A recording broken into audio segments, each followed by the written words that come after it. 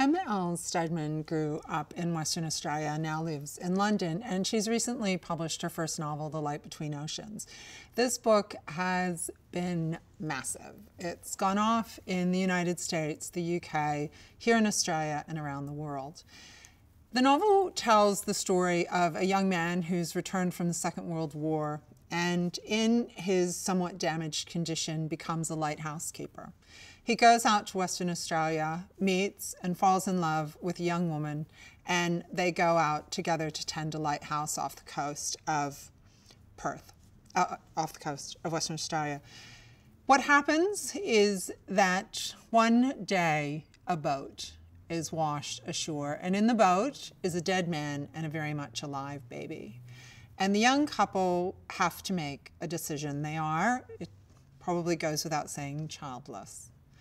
What happens in the course of the novel is the unraveling of the fateful decision they make that day, a decision that is as guided by love and loyalty as it is a sort of profound foolhardiness.